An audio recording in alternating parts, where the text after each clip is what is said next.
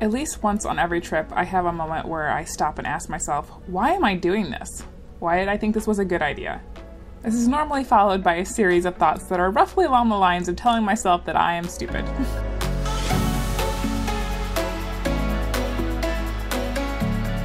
These feelings of regret are normally their worst when I'm going to an event by myself, or anywhere that's not on my way to my home in Montana or on my way home in Portland. And yet, I'm still addicted to traveling. I'm addicted to seeing what I'm capable of. On my way to Babe's Ride Out, I stopped at this RV park in Sunny Valley, Oregon for the night. When I got here, I was cold, hungry, and upset with myself that I chose the easy option with a heater rather than sticking it out in the cold in my tent.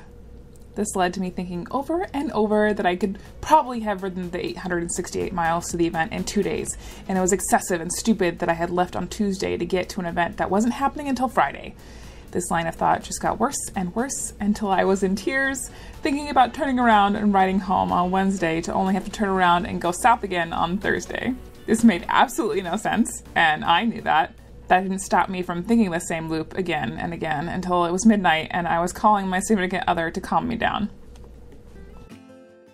Most things look better in the morning. Mountains that seemed overwhelming in the dark turn out to be small hills in the light. Issues that seem insurmountable often don't seem so daunting when you share them with someone you trust.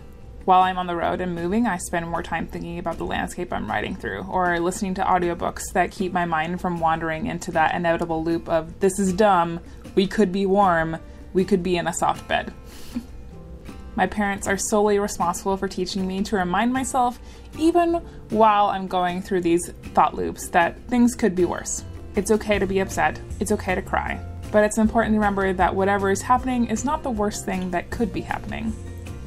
Whatever discomfort I was experiencing because of the weather, whatever thing that had broken on my bike was not the worst thing. There are always worse things.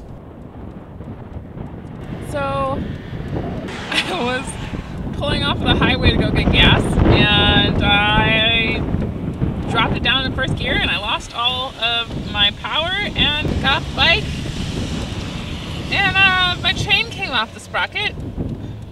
So that happened.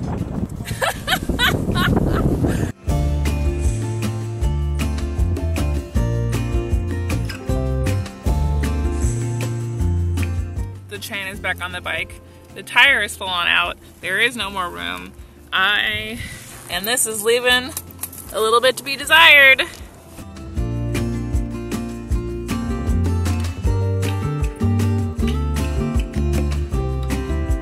Getting to see awesome people like Olivia, aka Killswitch Queen, as most of you know her, is also a good motivator to make it over the hump of regret and anxiousness.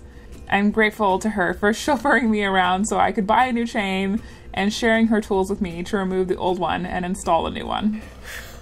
Don't try this at home. I'm a professional, I swear. I'm gonna use that clip, just that part. Any trip on a motorcycle can be amazing or awful depending upon your perspective. It's not really the most comfortable way to travel or the easiest.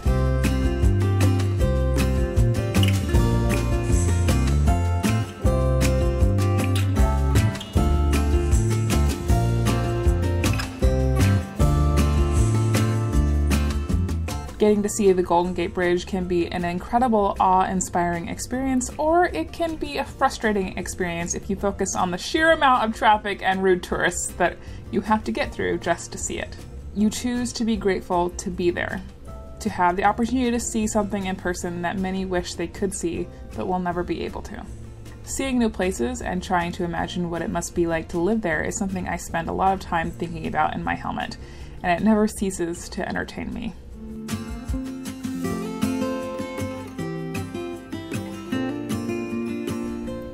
I guess the point I'm trying to get at is that there is a time in any adventure where we may question our sanity. After all, an adventure isn't an adventure until something goes wrong. That could be anything from having to change your plans last minute to a chain popping off your sprocket hundreds of miles from home.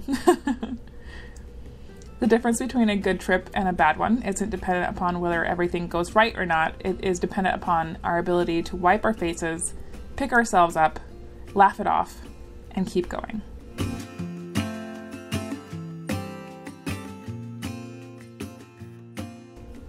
Thank you guys so much for watching. I hope that you enjoyed this first part in my trip to Babes Ride Out. I want to give a huge shout out to all of my patrons on Patreon who make these videos possible. I couldn't make these without you. If you like my channel and would like to support content like this, there is a link down in the description to my Patreon account where for as little as $1 a month you can get early access to videos like these. If that is not up your alley, that is totally okay. I also have a Redbubble shop and an Etsy shop where you can get prints, stickers, t-shirts, all the good things with my motorcycle art on them. If that's not up your alley, that is totally okay. I appreciate you guys just for watching, and I will see you next time.